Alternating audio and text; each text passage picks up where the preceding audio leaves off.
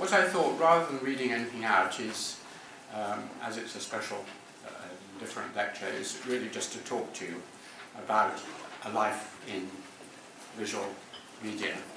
I should preface it by saying that, as my wife is constantly reminding me, I'm not a filmmaker or a visual anthropologist or anything of that kind. This is just a hobby. I'm better known for my historical work and my political philosophy and demography and other fields.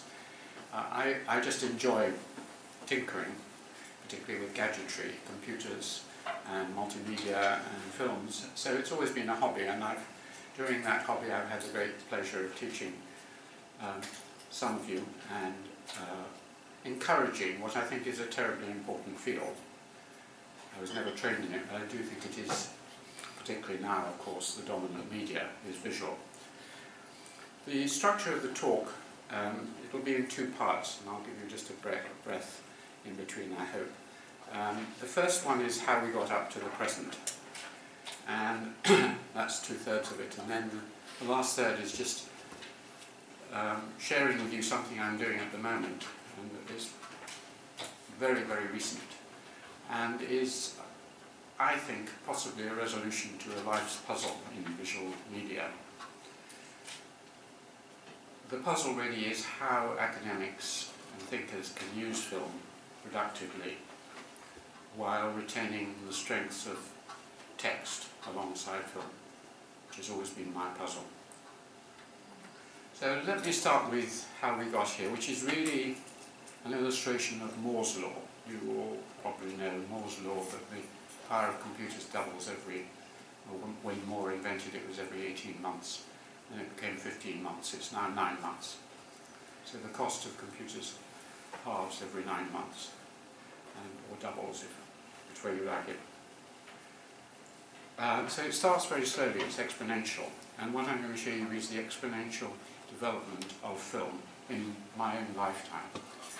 So I thought I'd start way back in the 1950s, 60s, by paying a tribute to a man I think is the greatest ethnographic filmmaker in history, my former supervisor, Christoph von Führer-Hammendorf. Christoph was my PhD supervisor, as I mentioned. I was his last, more or less his last student in the late 60s. And when I went through his influence to Nepal, I didn't really know that he was a filmmaker. It was only really later. In fact, he didn't even tell me to take a moving camera. I think we discussed it and he said they're too expensive, but do take a tape recorder and a good camera. So Christoph had been filming, this is, I think, his first film. It says, On the Boat, 1939. He was then, as a political prisoner of the British, told not to leave Hyderabad. So he became the tribal advisor to the Nizam of Hyderabad and filmed in Hyderabad for another 7 years. He then became the first Western Europe anthropologist to go to Nepal in 1953, and he filmed throughout Nepal, and then in Assam, Arunachal Pradesh, and then later in the Philippines, Mexico and elsewhere. And I inherited all his film. It was given to me, and I've put up a lot on YouTube and on my website, so if you're interested, just type Hammendorf film and you'll be able to see it. This is the camera, not his first camera, David tells me, but one he probably used in Nepal in the 60s. He went on a number of expeditions and took film like this. Very heavy, short duration, no sound. The results of that can be seen in the first little bit of film, which I'll show you here, which is taken from a BBC film called Land of the Gurkhas. What I perhaps will anticipate by telling you is just watch the dancing of the Gurung people who are of central Nepal, and I'll be talking about them if any of you have been to Nepal, around Pokhara, the Annapurna Mountains. The Gurungs live there, and he visited them probably about 10 years before I went, and he recommended I went and studied them. So this visit had a big influence on me. But he made this film with a camera like that handed it over to the BBC, and they made a film called Land of the Gurkhas, and I'll just show you a couple of minutes.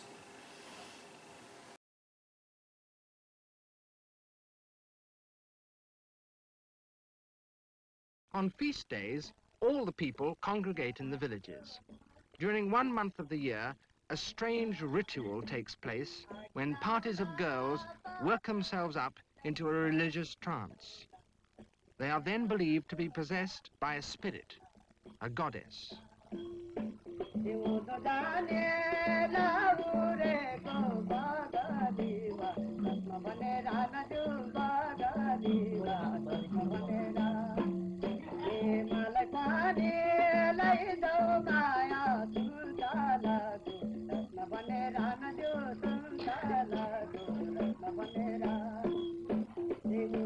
In this way, the supernatural becomes part of everyday life, and the gods and goddesses of Nepal make their presence felt in the remotest villages to the simplest of people.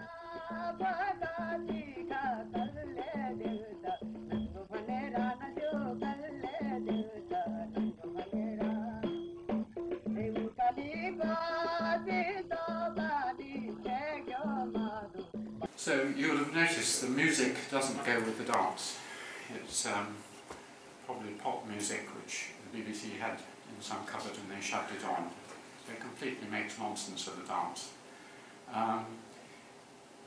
It illustrates something about that period, which is that the filmmakers, anthropological filmmakers, in order to get the money to do the filmmaking, had to get into contracts with film companies and lost control. One of the things that I think is wonderful about what's happened in the last half century is that anthropologists and others who are interested in this now can do the whole thing. They can devise what they want to film, they can film it, they can edit it, and now, of course, they can broadcast it. So, but there was a period, particularly as David knows, in the 60s, 70s, when unionisation meant that anthropologists lost control of their film. But it is a rather beautiful film and very unusual. It's the earliest film I know of that particular dance called the Gato, which is still dance.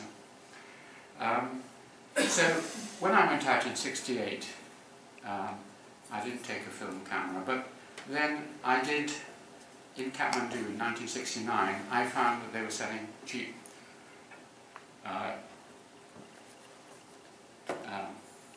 Konica, this is, film cameras. It's 8mm, and so I bought one, and it took little film, 3 minutes, no sound, no zoom, no low light, but I was able to take, just in the last 2 or 3 months, film which for some years I couldn't think of what to do with. I tried to make it up into films to show to people, but as you probably know, you had to cut it up, splice it, use bits of sellotape and glue and all that stuff. And when you got the films, as I finally produced them, who was going to watch them? My family reluctantly watched a bit, and that was about it. And so about 40 years they've lain unused. But now, as I look at them, I'm amazed how interesting and how important they are, that each image is quite high quality and you can still frame them and look at them. And they show a world which I have already forgotten largely. So I want to show you just a tiny bit from that early film and show you the quality, although it's been reduced a lot. So this is a little bit of a rice protection ritual which I've never seen again, and I don't know whether they still do it.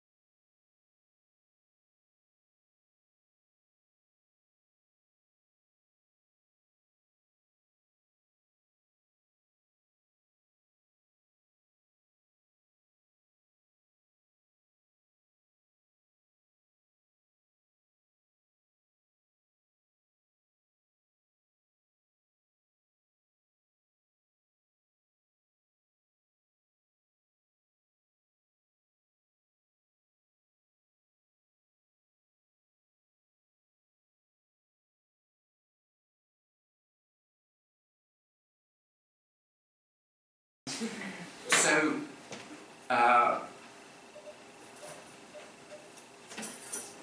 was the film in 1969. Then my wife Sarah and I went back in 1986 with the same small camera, and for a couple of years we filmed with that. Then in 1988, it must have happened before, the Japanese in particular invented video. It must have been early 80s, but it didn't get to me until 88. So in 1988 I went out with a video camera, and that completely transformed filming for me. Firstly, obviously you've got the sound with the picture. Secondly, you've got low light. Thirdly, you've got zoom. Fourthly, you've got, with this camera, I would never film more than 12 seconds because of the cost of the film and the fact you only had 3 minutes. But with video, you could let it roll up to a point, although batteries were difficult to take to the village. So in 1988, I started filming seriously in the village of Tak, north of Pokhara, which I first visited in 1968. And here you see the same dance filmed actually in 1990 with the accompanying sounds, and of course it's in colour, and I'm just tinkering. This was really my first proper film of a ritual, and I'm playing with the fact that you can use zoom to come up very close, although as you notice Hagendorf used zoom too.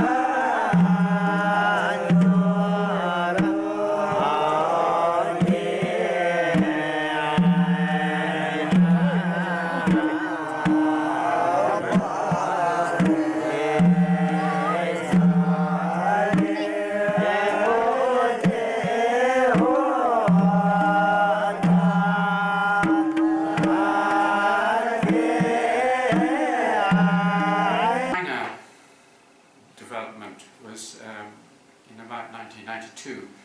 The quality of these videos, this was video 8, was doubled when they developed what was called High 8. This is my High 8 camera, which I filmed for about 7 or 8 years. And this had a much better microphone, much better pictures. So that happened, and also my wife and I were now going back every year. And when I started filming, and this may be useful for some, I just didn't know what to film. I just filmed a bit here, a bit there. But in 1988 we built a house in the yard of a Gurung family. And about 1990 I suddenly realised that rather than just desperately filming, I should film the life of a family, and particularly my by then adopted sister. I'd been adopted into the family, and centre it on her and her family, and this would give it a unity of character and development, and particularly to focus on the relationship between a mother and her daughter, because I got close to the little girl who was 18 months when we first met there in 86, and by now it was 2 or 3, and to watch this interaction and to film their lives in detail. And so I'll just show you, actually this quality doesn't look much better, but if it was properly compressed it probably would.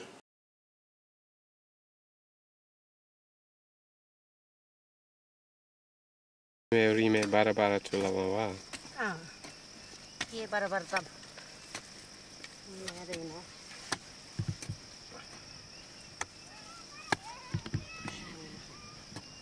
Sinjar mo. Kosong bangsa tu le tadi video. Saya lu.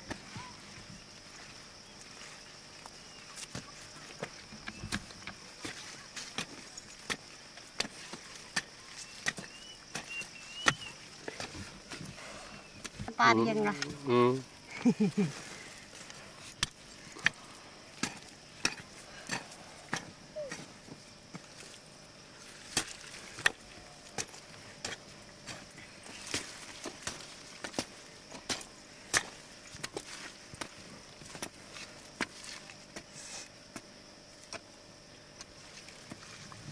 You should get down on the level of the people you're filming, get very close, and enter into conversations with them, which I tended to do.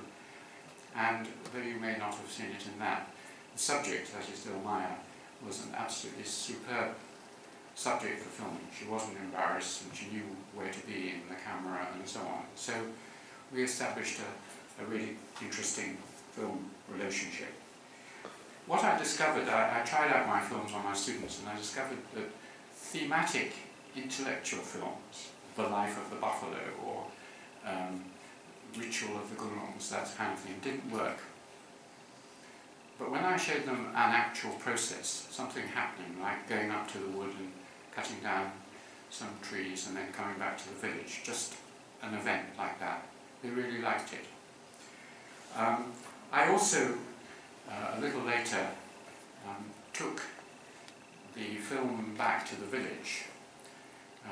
We were told that it was important to get the reactions. There was no electricity, but we took up a generator and a television screen in about this time, 92, 93, and set it up in the village and got the whole village who wanted. Most of them came and watched it, and then I got their comments on it. And they surprised me somewhat in two ways. One was going on and explaining what was happening and so on. Didn't seem to be worried at all by it. The only negative comment she said was that you showed my bare, cracked feet, which I showed from behind when she was walking on the path, and she didn't particularly like that. The villagers surprised me because I thought they would love these rituals that I've shown you, the dancing and so on. They weren't really very interested in that. What they really loved was the very close-up photographs of someone taking seed off a rice plant, or unpicking a bit of thread, or a child just playing with a very small object. And I realized, of course, that what you can see with the normal eye isn't particularly outstanding. What is amazing about the camera is the zoom and the focusing, and therefore they could see things which they'd never noticed or seen by the zoom. And this is what they really liked. So from then on I would use quite a lot of zoom in and out. Alongside the discovery of the theme at that time, the other thing which has really will feed into what I talk about later was that, of course, by then I was teaching visual anthropology a bit in Cambridge, and I knew of some of the distinguished work of my predecessors, particularly Melissa Llewellyn-Davis and others, talking to people about their lives, Diary of a Maasai Woman and so on. And that partly, and also the fact that I was doing a lot of interviews of academics and others by this time, and even filming my own family and interviewing some of them, made me think I ought to really do an in-depth set of interviews. I'd done interviews of Bill Meyer and her husband in 1990. In 1992, fortunately, now I had this new camera, I had enough battery. I said, can I film your views on life, or I wouldn't put it like that, but let's talk about your life. And by this time I'd been 6 times, spent 6 months in the yard with her. I was her brother. We were helping educate the children, and we were an intertwined family. So we sat on her veranda, often when she's doing things, as I'll show you, and she just talked about everything. It's a very openly egalitarian male-female relationship in this society anyway. So there was nothing I couldn't talk about. We talked about menstruation, we talked about childbirth, we talked about fear, pain, and the happy things of life. And I did 11 interviews, each of them about 20 minutes. And as I'll explain in the second part of this, for years I wanted to do something with this, to try and use it. But there's been no way to do so, and I think, found a way to do it. But anyway, these interviews are very important, and then I interviewed her husband, and subsequently her daughter Prem Kumari, and her son, and other relatives. The real problem throughout this period in the 90s, for me, was what do you do with this film? I mean, Heinendorf in his autobiography hardly mentions he's a filmmaker.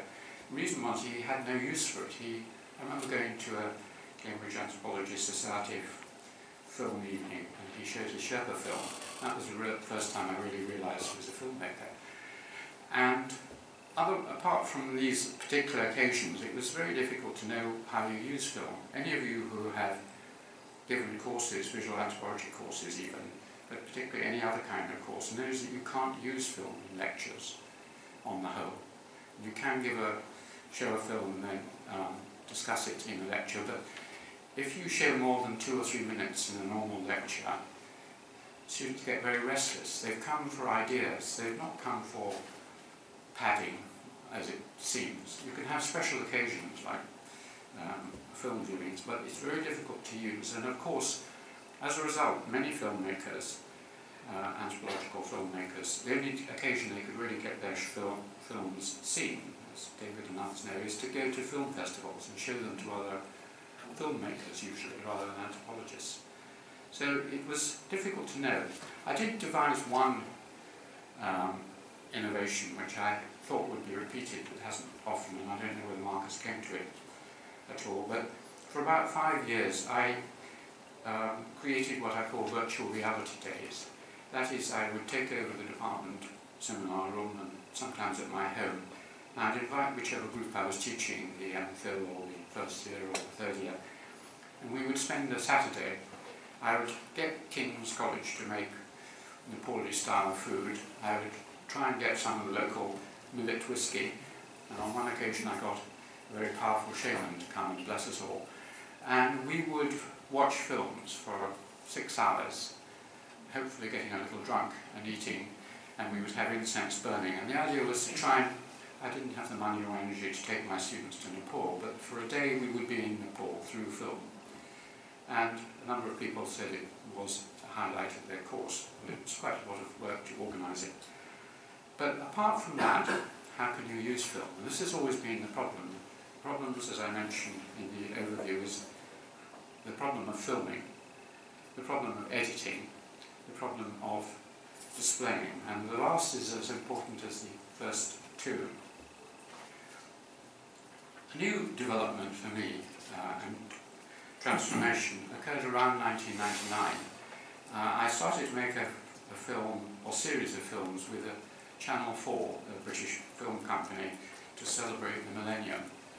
It was a 6-part series on the history of the world, and they came with me to Nepal to film in the village, and made some very nice films there. I learnt a lot about filmmaking from watching them and working with them over a year or so. And about the same time, i.e. 1998, my neighbour next door rushed into my house. He's interested in technology. He said, "Alan, have you heard about these new cameras, digital cameras? They have a little thing at the back which is called a fire run, i.e. whatever it is, 1334 or whatever port. In other words, a digital out. You can use these cameras and take your what is now digital film and put it into a computer." He said, "I got hold of the first one in the UK. Would you like to buy it?" So this is the first one, I'm told, in the UK. And this is a quantum leap. It's about the same degree of change as video, the invention of video. Because basically it means it opens out all these other possibilities. About the same time, the World Wide Web was, broadband was developing. Apple Mac was making edit programs. 2 or 3 years later, you got these amazing hard disks on which you could store and edit your films. I mean, again, to show the technology, when I first bought a 500 gigabyte external hard disk. It costs £750. This one, which I bought the other day, is 2 of those. It's 1 terabyte, and it cost £45. All these things coming together meant that around 2000 or so you can make film of far higher quality, and you can begin to move away from the kind of editing I was doing before and begin to think of some new way of making the film available. Now, I want to show you the contrast between the qualities of the early film and the later. This there's some glitch in my editing here. 1992, ignore. This is the Krishna Salitra in 1990, i.e. with my first camera.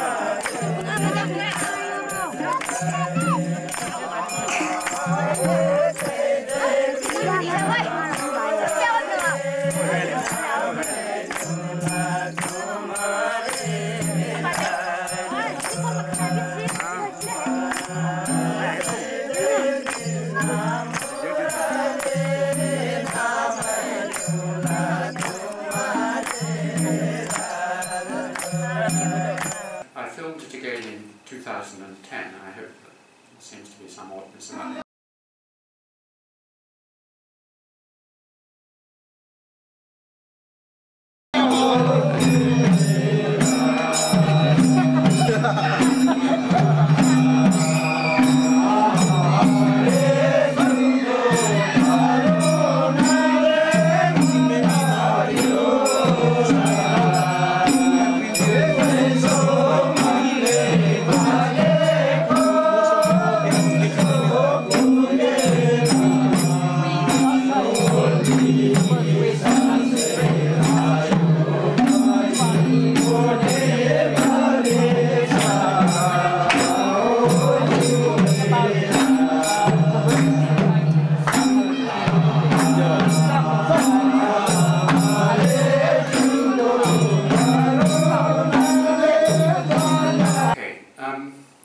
So now we have fantastic cameras. So the mise en scène, the capturing, the videoing has been transformed. The editing has been transformed with modern editing on computers. And the contrast of quality from the beginning to the end, I just want to give you one last example. This was filmed by one of my friends and informants in my village. He was going up to a village where they were dancing a dance towards the end, and I gave him the camera and he filmed this little bit. This is a very complex 3-day ritual, and in this a bone from the dead person is fought over by shamanic dancers.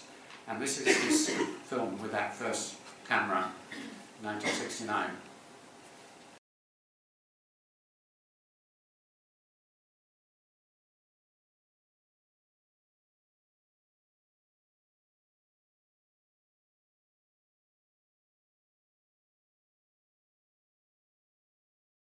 We've just come back from Nepal, my wife and I, for the memorial service for my brother-in-law, and I'll have to mute this a bit because this is just a tiny bit of the same ritual. It's not the same part of the dance, but you'll see what more recent, not high quality, this is an HD or 3-chip or anything, just an ordinary tourist video camera can do now.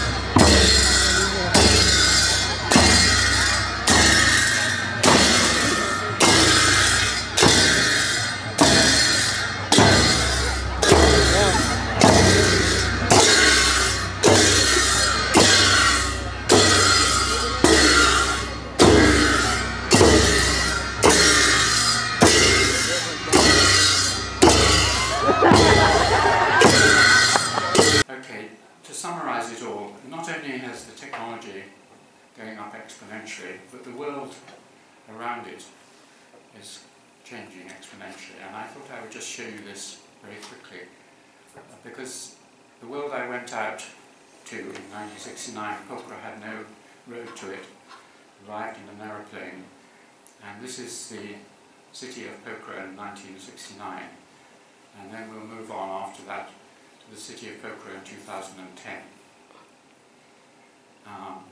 And the context for anthropological filmmaking is pretty well summarised by this contrast. This first film shows you the central street of Pokhara, up from Mahendra Kool, and my previous wife walking into what was the centre of civilization, the British Council Library, where we got our post and was the most sophisticated part of the city. And then you'll see, it's a place which had 5 cars at that time, and 2 hotels, no electricity, and then 2010.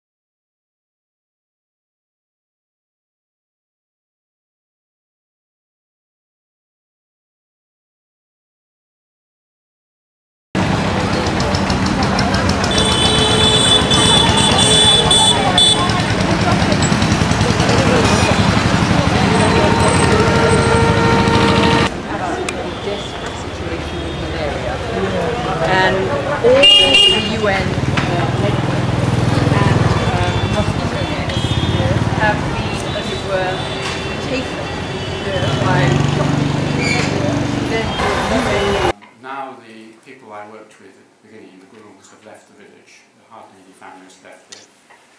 Most of them either in the UK, Hong Kong, or around the world, and quite a lot in Pokhara.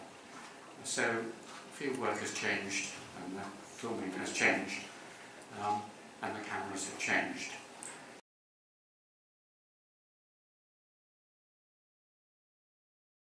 Know with film and visual media and photographs is that it's incredibly strong in one sense. It's a WYSIWYG, what you see is what you get. The symbolism, the way the symbols work is that the signifier and the signified are the same, etc., etc. So it's very powerful for conveying emotion, movement, feelings, and so on. But it's very difficult to use it to convey ideas. Text, in which the signified and the signifier are separate, entirely separate, in particularly symbolic languages like alphabetic languages, is incredibly powerful for conveying abstract ideas, but no good or very difficult to use to convey feelings and emotions. So, for instance, just take the obvious example. If I was trying to describe the ritual, that death ritual I showed you a minute of, how would I describe it? I'd say, well, there were people dressed in Tibetan-style costumes who were dancing and playing cymbals and so on. And we're talking about this many years ago to one of our great anthropologists in the mid-20th century, Audrey Richards, whose book on Chisungu ritual on November was famous. And I said, how did you take notes on this, Audrey? And she said, well, it was impossible, really. Too much was happening. And her description, which is very good, is really as far as you can go in describing rituals. So, how can you bring them together? And it's part of a wider problem, which is, I won't go into here, but basically, one of the reasons visual anthropology has not really developed much, and I didn't really pursue it much, is that the prestige structure of universities and academic institutions is based on ideas, and material culture filmmaking is all froth. It's sort of okay, but it's not serious. Ideas are serious, books are serious, articles. So when we had our research assessment exercises in the department and I would say, well, I've made 3 films or I've made a video disc or oh well, thank you Alan, well done, but where are the articles? It counts for nothing, or hardly anything. I mean, my students liked it a bit, but again in teaching it wasn't. But there was a deeper worry in oneself, because one knew that films on their own couldn't convey the complexity, the context of how they were taken, what their meaning was. You couldn't provide enough guidance. I looked at all these Australian films that David Eunice and others made, where they tried to describe in these complex Australian rituals what was going to happen. And it went a little way towards it, but it was really difficult. If you put too much in the subtext or in the advance, it just didn't seem to work. I tried to get over this problem, and I thought I'd partly solved it in the 1980s, when a new medium was invented, which is called video disc. Most of you won't have ever seen an optical video disc. This is the first academic video disc ever made on the Naga peoples. And on this there are 54,000 photographs, colour photographs and black and white photographs of Hammond in London. And they're 2 soundtracks. You put it into a machine, you link it to a computer. We wrote the software, we put this, we had a museum exhibition, and we wrote a book. Multimedia, in other words. But within a year, the players had more or less disappeared. No one had all the kit together with the programs and so on. So we were able to give a copy to the Nagas themselves, but then that quickly disappeared. So it didn't work as did the parallel BBC Doomsday disc, which I was involved with. Just didn't take off as a multimedia platform. So the problem remained unsolved. What has happened in the last 3 years, I think, 3 or 4 years, because everything is speeding up, is for me, I think, a great liberation, and that is that 2 things really. One is that there are proper visual data archives now available in the world, where you can hold your films so that anyone in the world can see them properly. Till that happened, and this university was a pioneer in this field with digital space, DSpace, with Cornell and MIT, till you could actually put them up in the cloud, big films, then that part was impossible. How would people watch them? Of course you could use YouTube, but YouTube is also very recent, and you can't embed YouTube videos very easily in anything else. At least I haven't found a good way of doing it. I have put up hundreds of films on YouTube, but it's still vaguely unsatisfactory. So the arrival of mass media storage archives was one great liberation. The other was something that only happened last year, at least in my life, which was on-demand publishing, free publishing. I knew about Lulu, and then when I, for another reason, needed to publish a lot of autobiographical works, I consulted with a friend of mine, and he said, well, have you heard about the new Amazon publishing platform called CreateSpace? And I said no. He didn't even really know about it, and no one I talked to, really, people like Mark Turin, had heard of it. Anyway, about this time last year, I started tinkering with this. You just type in CreateSpace and you'll find it. This is a miracle, really. It could be a big threat to publishers, but if used properly, it's very releasing. Basically, you put up you have to have a finished PDF of a text, you have to have something written, and you have to do all the work to get it up in a decent space, but you create your own cover on it, put it up, you price it in the way you want it, they assign you an ISBN. It goes up in 3 or 4 hours all over the world on all the Amazon sites, and you can, with a press of a button, put it into a Kindle book form, and you pay nothing. And they pay you royalties on what you decide is the profit margin. And the books can be published very cheaply. I bought 3 examples. This book is probably it's not actually available because I'm working on it at the moment, but it's probably £7 or £8. to buy, and I make a profit of £1 or £2 on that. That's a 200-page book with many, many, many photographs in it. If you want colour, it's more, of course. And there's instant gratification, of course. You can, I've printed this off so I can look at it and edit it, just one copy, and then I can make more copies. And the other great advantage, of course, is that you can change it overnight. If someone finds a mistake in it, or you find that you want to write another chapter, as I do, you can just next day put up the next edition. Now, there is the other part of it which I want to show you, and this is the first time I've ever tried this, and you'll be the first people to see this, is that you can begin to think of what I, at the moment, roughly term a video book. This is using the idea of electronic books, which many of them are using this sort of technique, but I'm not sure how many anthropologists are. This is the idea that you can produce a hard copy of your book, which people can have there with all the text and all the analysis and all the background and all the context and anything that is academically necessary.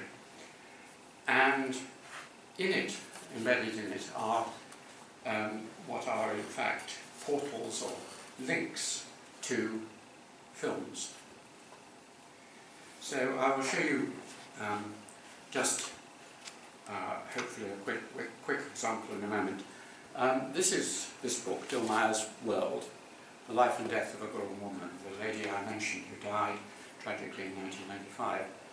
And so here is Dillmeyer in various films that I took off her doing various things. Each of these is a film, but this isn't clickable.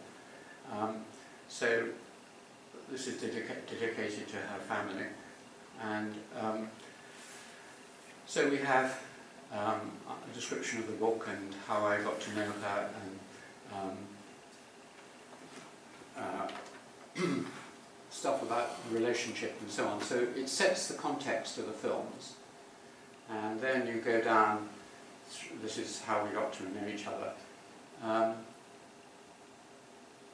And you can put as many photographs.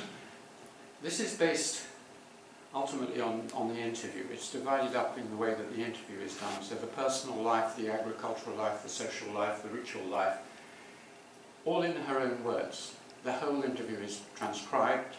So it is a Gurung woman talking about her life. And then all the films that I made about that life, the context, her doing the things she's talking about in the interviews, are available as well. So harvesting maize, describing the farm animals, and then you can watch a film about milking a buffalo or whatever. See her milking the buffalo and so on. But just to show you the thing in action, if this was an electronic book, I put in a couple of links to DSpace, to something even better than DSpace called Streaming Media Service. And here is that dance that we saw before, the ritual dance, the gato, and I asked her about it. And she says, I do not understand the song of the gato dance. Gato means Karamwati, wife of Passaron. Although I used to be the helper for the gato dancers because I was young, I could not understand or learn the gato song. The work of the helper includes dressing in the gato dancers. And then the gato dance is like this. I never dance the gato. Now I'm dancing. You will have to give me some money. We will eat buffalo together, because there's a payment. Now in theory, if it works,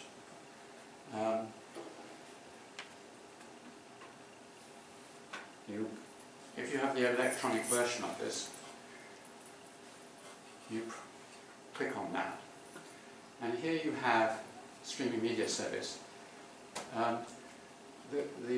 This is a more recent development after digital space, and the great thing is you upload your video to it in any format you like, and then they re-encode it. They give you about 6 options. So we can watch that film in MPEG 4, high, low, WebM, which seems very good, in high or low, in iPod video, high or low, and in or turn it into sound, which for interviews and so on is fine. And this means that, for instance, if you use low iPod video, this should stream to many parts of the world which MPEG-4 and higher quality wouldn't. But to return to the film, we'll do it in MPEG-4, and here you can actually see what I translated there, or was translated there. Part of the long interviews.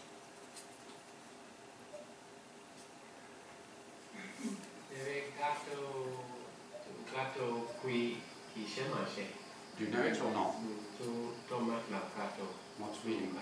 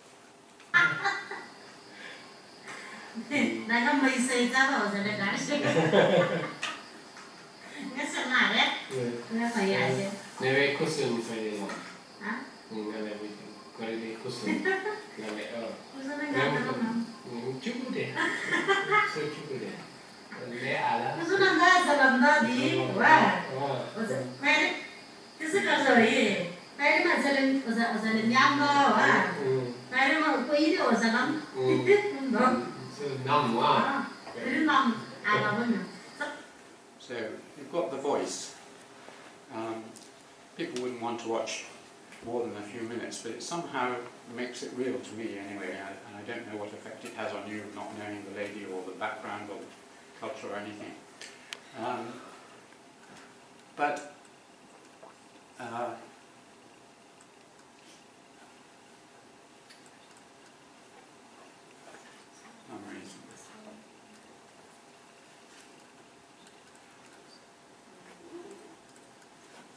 It's disappeared magically. As well as her description, if there is then film, and here is she's watching the performance of it, and so you can have the actual performance.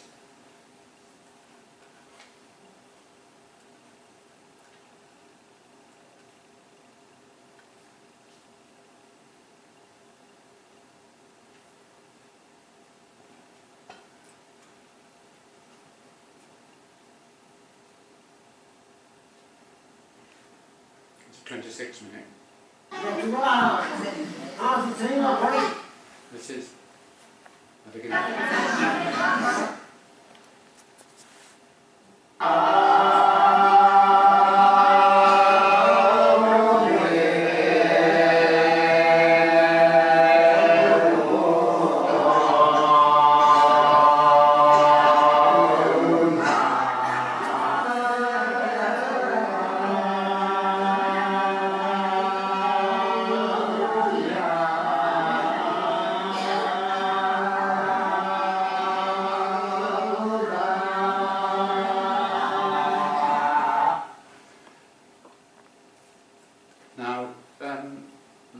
That girl was going into trance.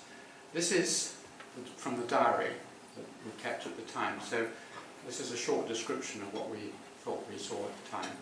And then here are the sequences in the film, so you can help the dancers preparing for the dance, start of the ritual, man drumming. If it's a complicated ritual, this is often helpful. So you could have the book and have the kind of playlist, or at least the shot list beside you. Read about how the context of the filming and watch it.